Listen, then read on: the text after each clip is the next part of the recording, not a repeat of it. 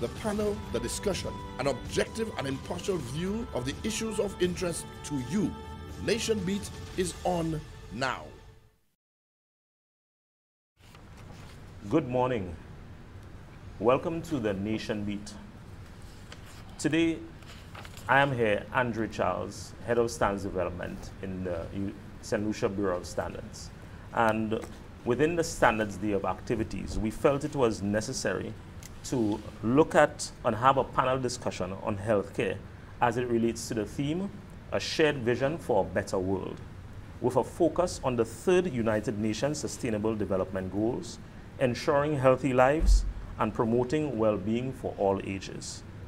Health and crime are two major issues of national importance, and the high levels of non-communicable diseases in our space results in a significant reliance on the national healthcare sector.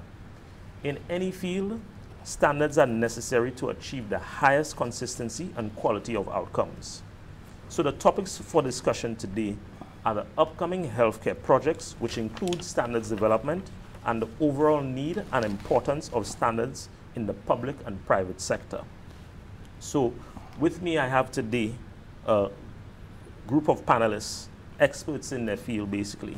Immediately to my right, I have Ms. Ira Isaacs, who serves as the chair of our Health Products and Services Technical Committee. Then I have Ms. Heidi Kodra, who also serves as the vice chair of our Healthcare Committee. And finally, we have Mr. Niam Jabaptis, who is the Performance-Based Financing Controller, or Coordinator, rather. First, I'll hand it over to Ira to give a brief biography of herself and basically say something about herself, and I'll ask her the questions. So go ahead, Ira. Okay, so good morning, everyone. Happy to be here. So a brief biography of myself, well, that's always interesting. As a public healthcare professional, I have a philosophy of quality as a love language for excellence. So that is really the motto by which I work. I'm a registered nurse. I would say I love people, and having the highest standard of quality of life is the aim by which I do everything when it comes for the people, by the people. So that really is just my philosophy and who I am as a whole, as a being. Okay, thank you, Ms. Isaacs. Okay, so I'll move on to Heidi Kodra Jagna. So Heidi, can you give us an introduction of yourself and a brief bio of who you are? Okay, as you said, my name is Heidi Kodra Jagana. I am also a nurse by profession, so you see the passion that we share equally in terms of improving the quality of care for all. I also am a quality assurance officer at the Ministry of Health within the quality assurance unit. And also again as vice chair, I serve on your committee, your health standards committee. What can I say about myself? That's perfect. Thank you very much, Heidi. Like Ira, I am passionate about improving the quality of care that persons receive within the health sector, whether it is public or private. We know that the role that standards play in ensuring consistency, safe, and an environment that will, I should say, facilitate a better patient outcome. All right, thanks a lot, Heidi. Thanks a lot for that. So, okay, finally, Niam, Mr. Jabaptis. Yeah, thank you very much. So, my name is Niam Jabaptis. I am a trained medical demographer. That's my qualification. But I also have wide experience working in the Ministry of Health, epidemiology, and also biostatistics, and was director of the HIV and AIDS program. I'm retired, but was given another opportunity to serve under the government's thrust towards universal health care. I am currently the performance-based financing coordinator under that project, which looks at delivering quality treatment and screening services for hypertension patients in the primary care sector. So I hope I can be I can provide some kind of information that would be consistent with what it is we're trying to achieve here today. Thanks a lot for that, Niam. Thanks a lot for that panel. So I'll move on to the questions. So to Ira, can you give me some history of the development of the Code of Practice for Healthcare Facilities, general, and any upcoming standards development that you may know of? Okay. So when you look at the healthcare system within St. Lucia, one of the things we had realized, and this started quite a number of years ago, under the health sector reform. And this is about, let's say 2006, I will place this date, yeah? And what we had realized about the healthcare sector is that we were seeing a set of issues. And no matter what we were doing, we could not resolve those issues. And some of them were, same as what we have today. Non-communicable diseases on the rise. You had our lives booth. We were seeing that there was an issue with that.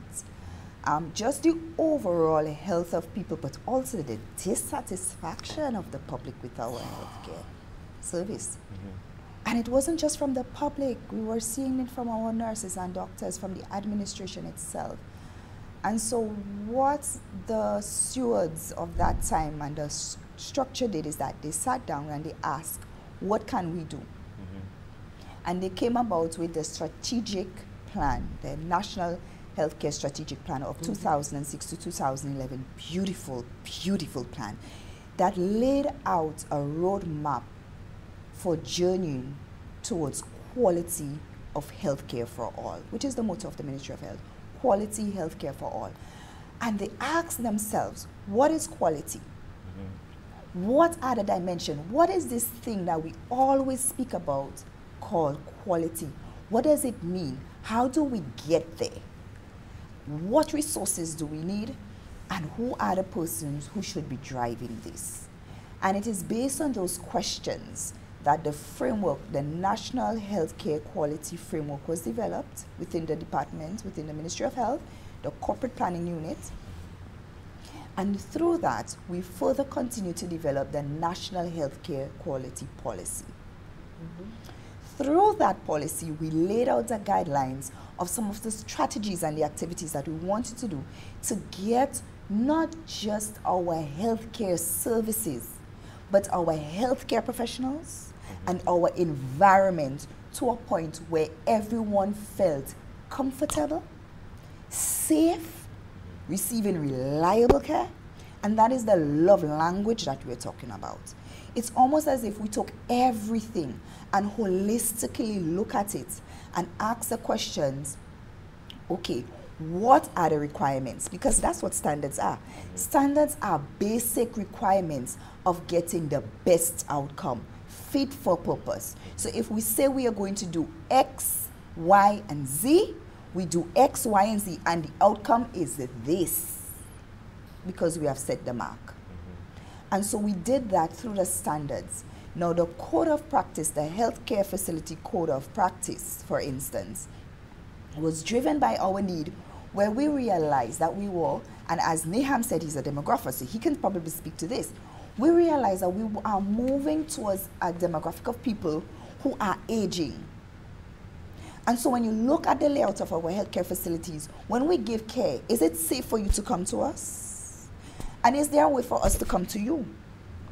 And we put those sorts of things, what you call accessible healthcare, ramps, an environment that is free of violence and discrimination, an environment that is friendly, an environment where when you come to us, we ensure as best as possible that you are not just comfortable with what we're giving you here, but that you are involved in the care. And that's people-centered care. We call it people-centered approach to healthcare. And based on those, we sat down and we said, we took things like PAHO Smart Health Facilities. We look at standards from the British Institute. We looked at standards from Canada, Australia, but we asked ourselves, are these standards appropriate for St. Lucia? Because big countries, big money, but we know that as a small island there is a constraint of resources, and even some of those resources are time and people. Right. So we sat down as a committee, and this is how we came together as a committee. And we looked at the standards and we asked ourselves, how can we adopt this to St. Lucia? For the cultural environment, for the people, with the resources that we have and with the time frame that we need it. And that was the journey towards us creating the code of practice for the healthcare facilities, but also the code of conduct for our healthcare professionals. Now, within this, best practice is that standards take 16 to 24 months of development, but again, because our resources in what you call expert is quite limited, we had to seek outside help. Now, this is where we did a collaboration with the Bureau of Standards, who also connected us to Accreditation Canada and persons such as the Caribbean Regional Quality of Standards, who have been helping us in that journey of creating the standards. That standard process is when we came together as a committee, healthcare experts, we have the Nursing Council, we have the St. Lucia Medical and Dental Council, we have persons from various doctors, nurses, as Heidi herself. But when we sit at the table, it is not us creating the requirements and just handing it to you. We send it out for public comments to all healthcare professionals. And we ask for comments. And when you give us the comments, we go back to the table, we look at it, and we address those comments accordingly. That is the process in us developing these standards. These are what we call pilot standards for now, because they are the two. And let me say, St. Lucia is one of the very first countries in the OECS regional Caribbean islands that have created such a quality management system, that have created such standards. So we are leading what I would say a pathway towards leading the other islands towards quality healthcare for all. And so many other islands have adopted this approach. So we foresee in the future, when we continue with these standards development, and other standards development such as medical tourism, that is something that has been on our table. Also, clinical guidelines. How do we give care in a manner which what is happening in the public sector is also happening in the private sector? It's not that when you come to us and you go somewhere else, you get different care. No, we want everything to be standardized. Okay. You know, so that's really the vision by which we are having and going. Okay, thanks a lot for that, Ira. So what I'm getting from your discourse is that it's a holistic view, and it's also a very consultative process, not just consultation of technical experts, but consultation of the nation on the whole, the public, to give their thoughts, give their feedback on the standards development of the healthcare sector. So thanks a lot for that, Ira. You're welcome. Excellent. I'll move on to Heidi. Heidi, the question for you is, what do you think of the development of the National Healthcare Quality Policy, and what is its applicability to the United Nations Sustainable Development Goal 3? Okay, thank you, Andre. The Ministry of Health has made significant strides since the development of the National Healthcare Quality Policy. And this policy created an avenue to improve the overall health system within the country by providing guidance to the National Strategic Health Planning.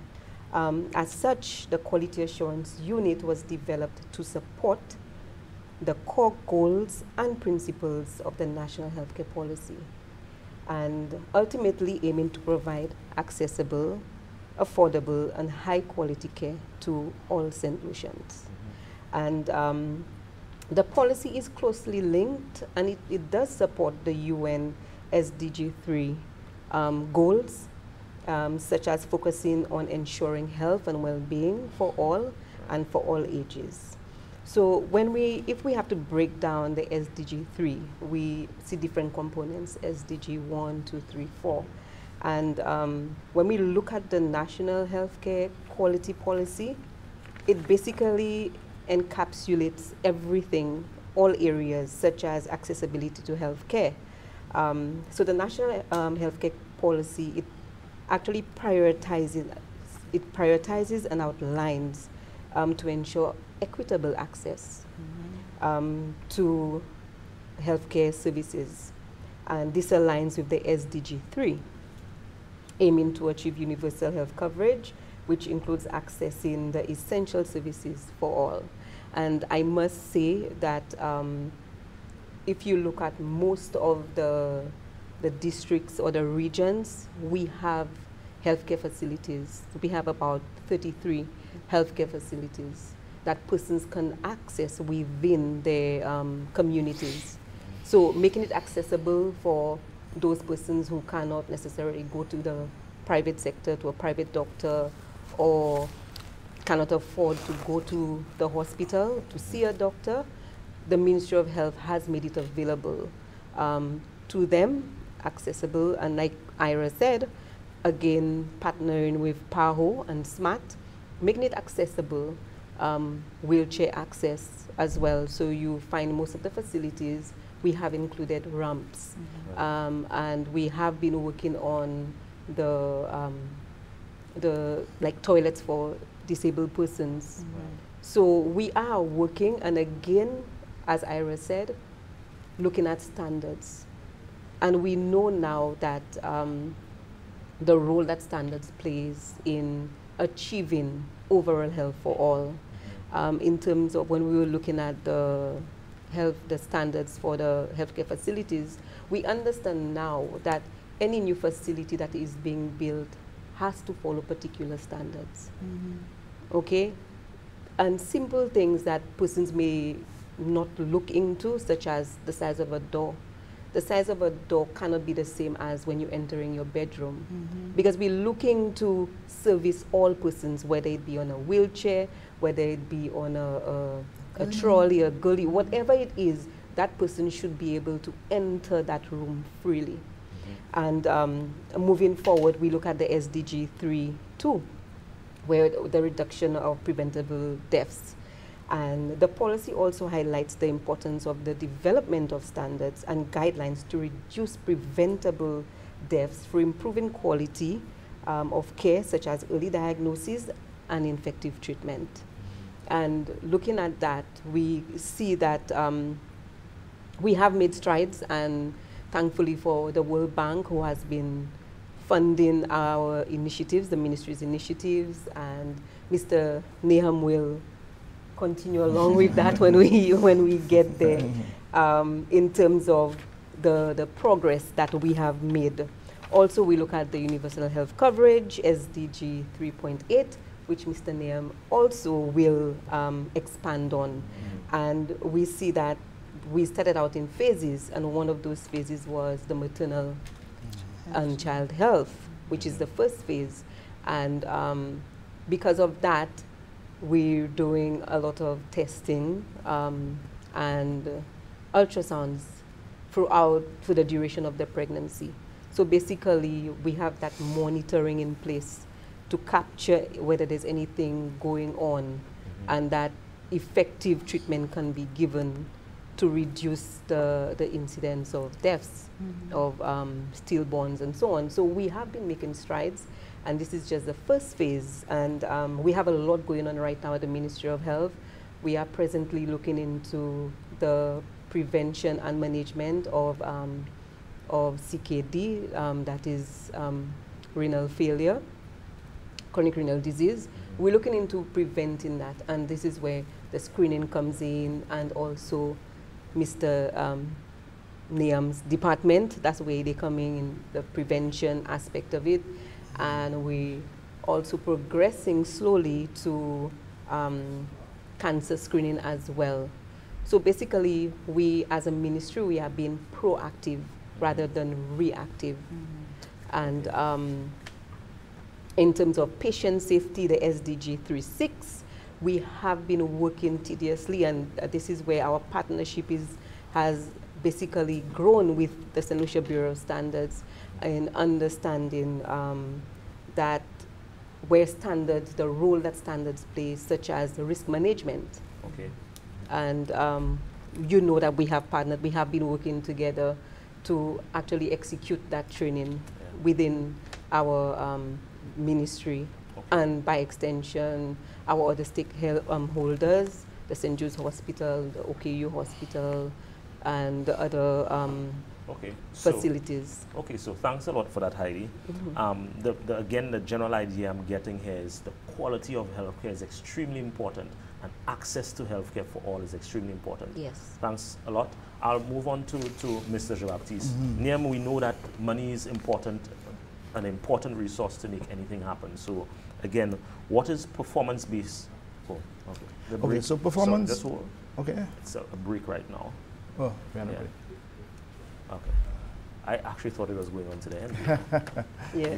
Yeah, that's actually why I stopped you. Sorry about that. No, that's Suicidal fine. thoughts, like other so I would just mental stop. health challenges, can affect anyone. It can be you, your colleague, family member, or neighbor. Everyone has a role to play in preventing suicide. Know the warning signs. If you or someone you know is in crisis or emotional distress, call the suicide hotline at 203. Remember, help is available.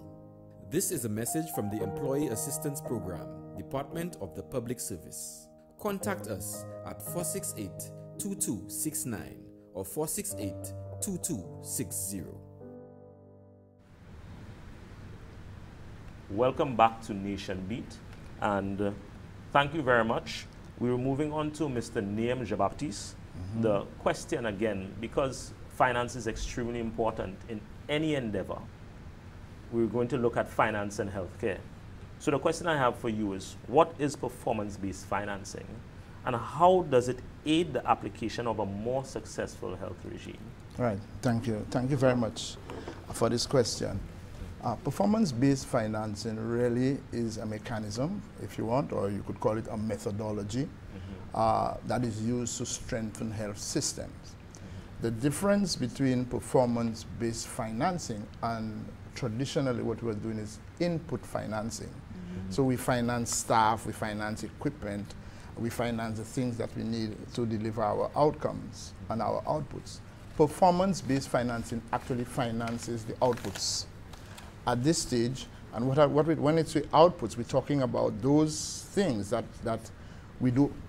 We use the equipment, we use the staff, we use the activities to get out of our programs. So in our case, for example, the main outputs for our performance-based financing program is to have, for example, persons treated according to the guidelines and protocols. We'd pay for that. To have persons screened according to the guidelines and protocols, we'd pay for that.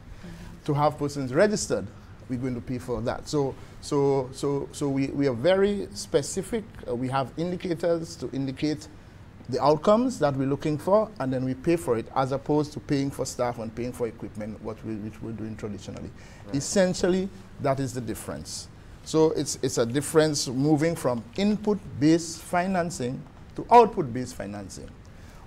How we hope to mature in the future is to move from output-based financing now to outcome-based financing.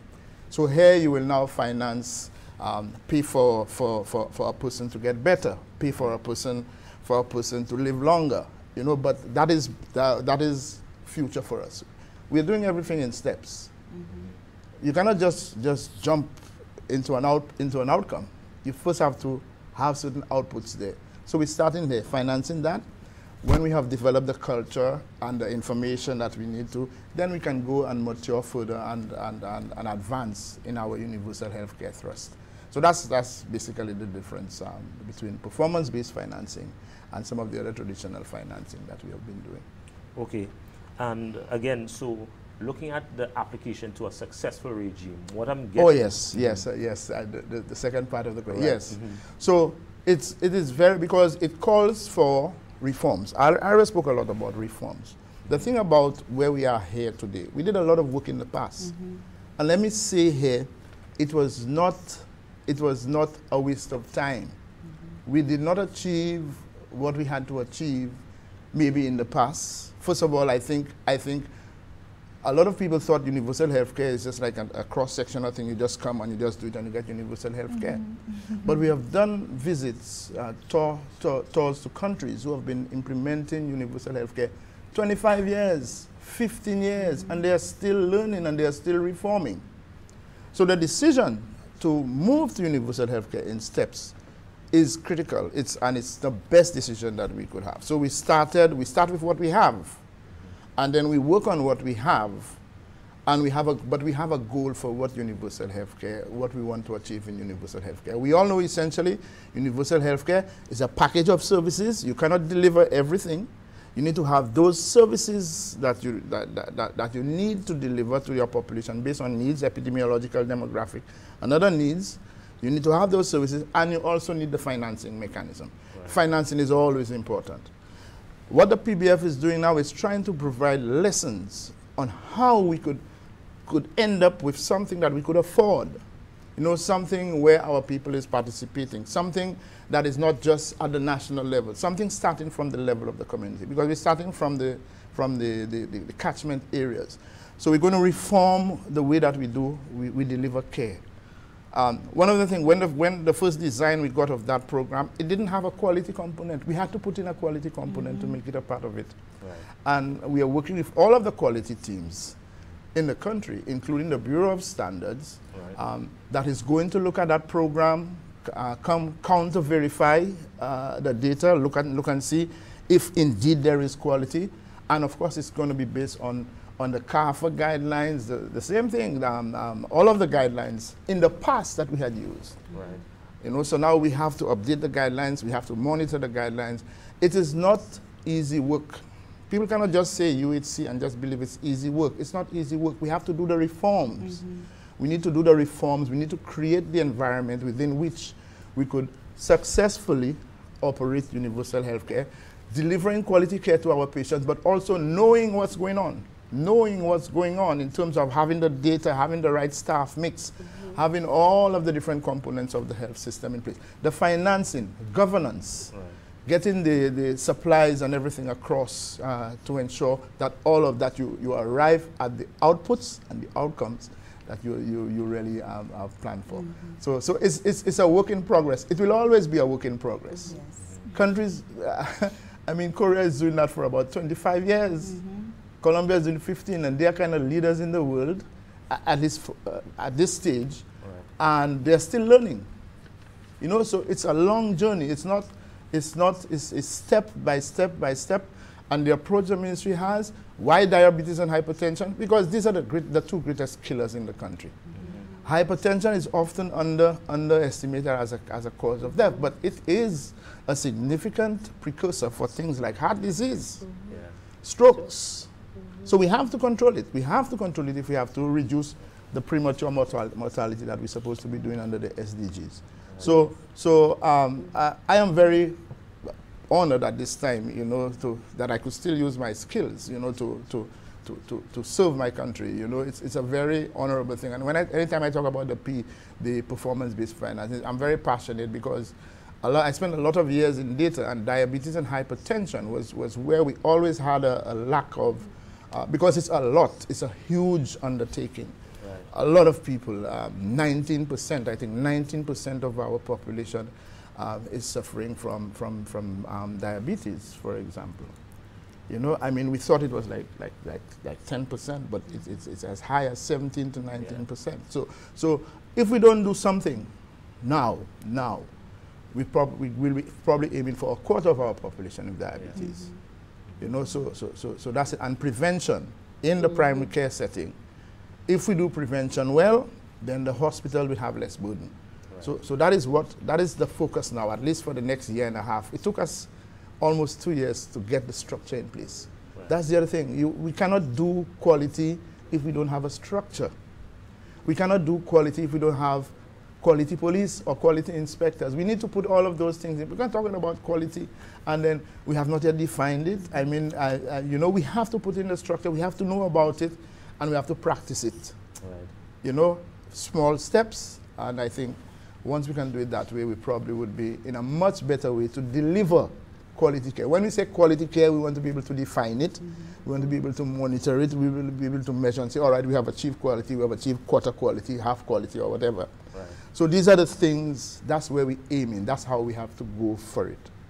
You know, and it will take us time. That's the thing we have to understand. It will take us time.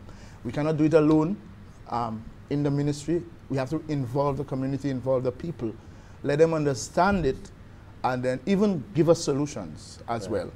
You know, but so for now, and again, the World Bank is very big on this and really trying to get us to change our culture and to understand, and I'm talking about organizational culture, not our culture.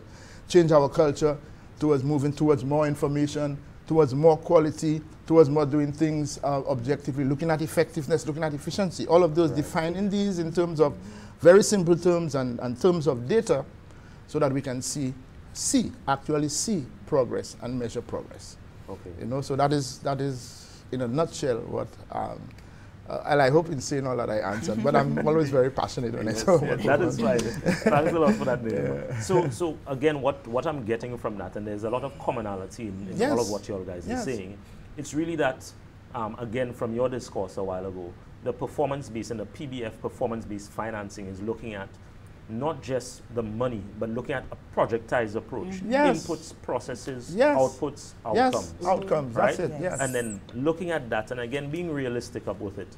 Not looking at it where, okay, this is going to happen tomorrow, but saying tomorrow will come, then it's next week, then it's next month, then it's 2 years down the line. Again, being very realistic to what are the outputs and what are the outcomes. And then when we look at it like that, when we follow that model, that projectized approach, again, I heard the quality resonating with Ira, resonating with Heidi, resonating with yourself, Neham, that when we look at that approach of incorporating quality, having that repeatability in the care, looking at access to the care, looking at the standards to the care on a long-term basis of not just starting yesterday, but information from quite way back, utilizing those metrics and getting to an end point. I'm saying end point almost in quotation marks because that end point is a continuously learning end point. So it's always moving further and further, constantly progressing. So let me continuous quality improvement. So that's Ira? thank you. So that's the continuous. I was going to bring. It's we actually use the term continuous quality improvement. Right. CQI. And continuous quality improvement says, and I'm going to add to the wisdom of Neham and Heidi. Right. Continuous quality improvements has what you call a methodology to it. Let's just say it's a roadmap, yeah? Plan, do, check, act. You plan what you have done.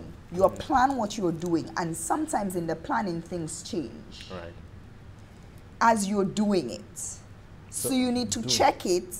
And when you're checking it and you realize, oh, this is not working, I need to go back and fix or change or add or take out, then you act on it.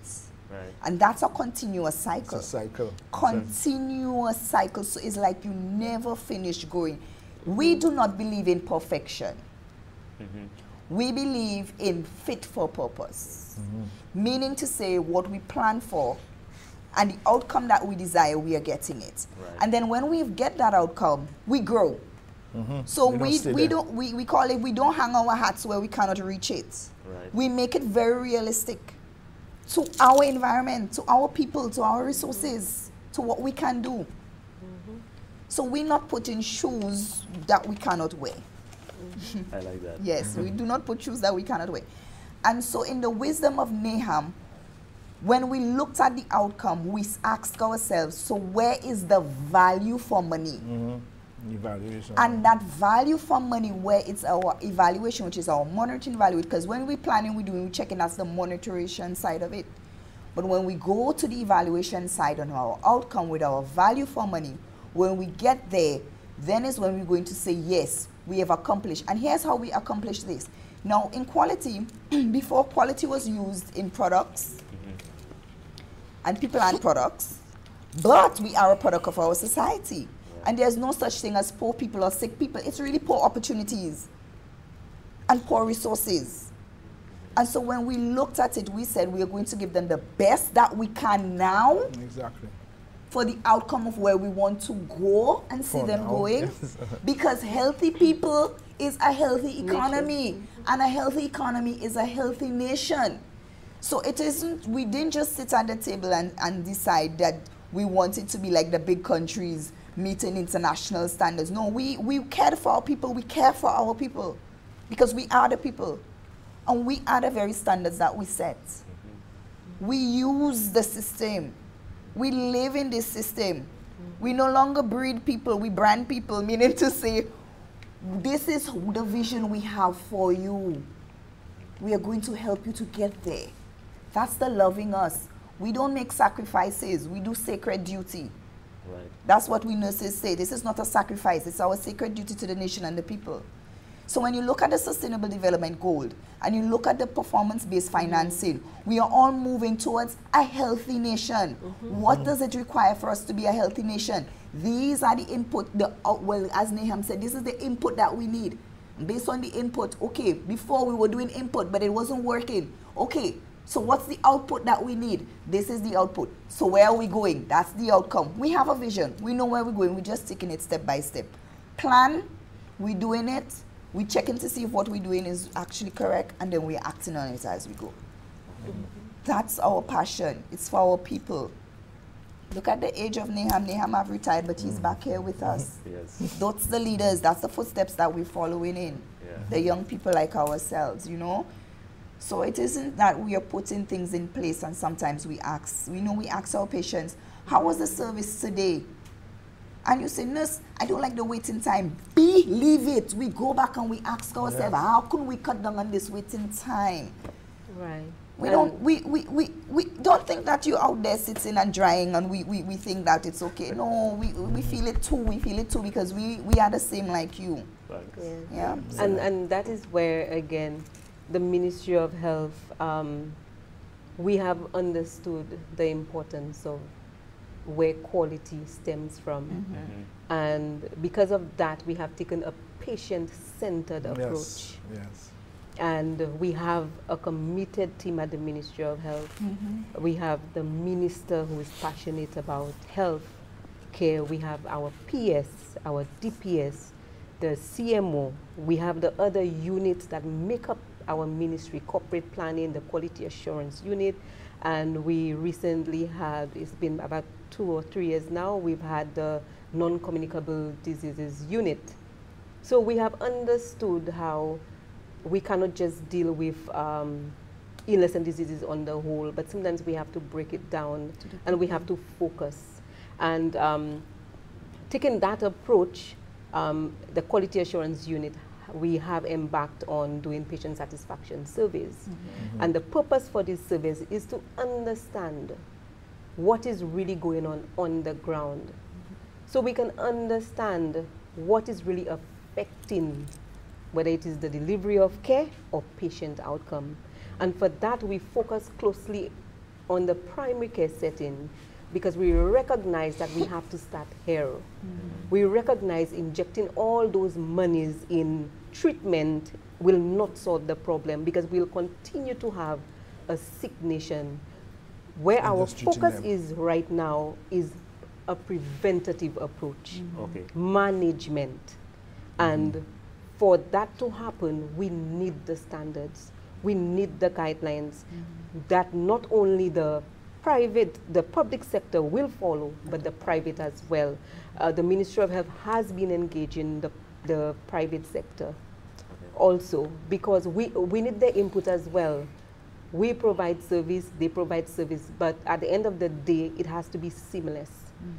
Because the care has to be continuous, like Ira rightfully said. Right. When a patient is seen in the primary care setting and they're referred to secondary care, whether it be surgery, whatever it may be, and they go back home, they go back into the community for continuum of care at the primary care setting. So this is where we have noticed that the collaboration with not just the primary care setting, but the collaboration has to be with public, private, primary, secondary, and tertiary. Everyone. We need an interdisciplinary approach to treating whether it is illness or disease so we can have better patient outcomes.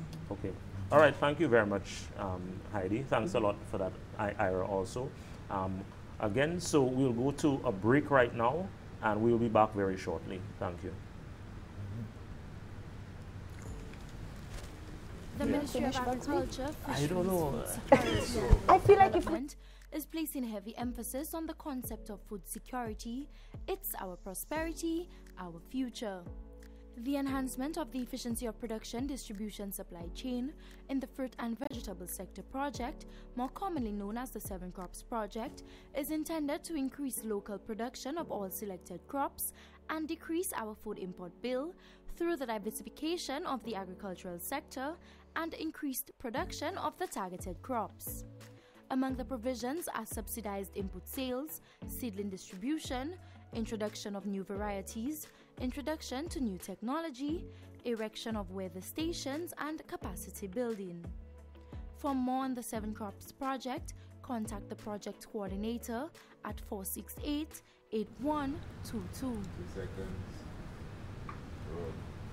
Welcome back to Nation Beat. Again, St. Lucia Bureau of Standards and our healthcare professionals right here. We're going to wrap up now with our discussion, and quite an engaging discussion also on our healthcare, standards in the healthcare, performance-based financing, quality, and what those things truly mean to our healthcare. So what I would do after that very engaging discussion from Ira and Heidi, very engaging, I'll now hand it on to Nahum, to you, Nahum, to sort of wrap up and give us an idea of moving forward. How do we see this healthcare system, and what do you envision for the future? For the future, I have one small acronym, UHC. Universal Health Coverage is our future. We've been grappling with it for 20 years. I think over the last 2 to 3 years, and with the involvement of the World Bank, and now imagine we have involvement of the Bureau of Standards, more intimate, for want of a better word. I think if we give it the chance, if we continue with it, we should have this policy that no matter which government comes in, we have a universal health coverage goal that we work into it. If not, it means that we're going to start from scratch every time. So I think now that we are learning about it, we are learning from other countries. We are starting some of the reforms through the PBF and through and now strengthening our quality, and with inputs, of course, from the Bureau. I think we're in a much better have a much better way. What I would think the future for us in the future, let us develop, because one of the things that we noted in those countries that the data was key to everything, because it's the data that you need to. I have a bias for data, but I really saw that at work. In every one of those countries, there was one particular organization or institution responsible for the data. So they took the data burden from your heads of department. You took it from even the ministry, and you have somewhere that gives you the requisite data that you need to do the information, because you need the data for the quality, you need the data for the financing, you need the data for bringing in your products, you need the data for the staffing, you need the data for everything. And I think we have to seriously think about giving us the information that we need for us to progress, and for us to be able to measure and to know when we have achieved universal health care or any other outcome that we want in that regard. That's what I would want to leave with us. Yeah. Thanks a lot for that, Nahum. Excellent. So again, we're seeing the importance of, again, a quality approach, and a project approach, where we're utilizing the metrics. The measurement is extremely important. Metrics, very important. Very important. Objectively know where we are. Yes. To know where we're going to. Exactly. Again, utilize the measurements. Yes. So again, thank you guys. Thank you all guys very much for being here. I think I could say in conclusion that the commonalities that we're seeing from all of this discourse here, again, the importance of standards and the longevity of the information that you've sourced from previously, the quality-based approach and the importance of the quality-based approach and the accessibility to all, and then the performance-based financing. Money is very important to make anything happen. So how do you get the resources? How do you mobilize these things, and what is the realistic viewpoint of getting to those areas? So almost in summary, this is how I could think I could encapsulate what you guys have said today, and the passion. I clearly see the passion in each of you all of healthcare, why it's there, why we want to improve it, and why do we want to continue improving on it. And with that, I'd like to say thank you very much for being here today. Thank you very much for sharing your mind, sharing your passion, sharing your thoughts on this very important subject. And I would like to again even thank the audience additionally, because again, this is not a one person or set of people speaking to. This is a collaborative, consensus-based approach. This is all about not just the experts who are here today sharing their idea, but the public also giving back and saying, this is what we want to see as an improvement. This is what we think about the service or the facility that we're using and engaging. So with that, again, thank you very much. Thank you very much to all. And again, signing out of Nation Beat. Thank you very much. Thank you. Thank you. Thank you. Great.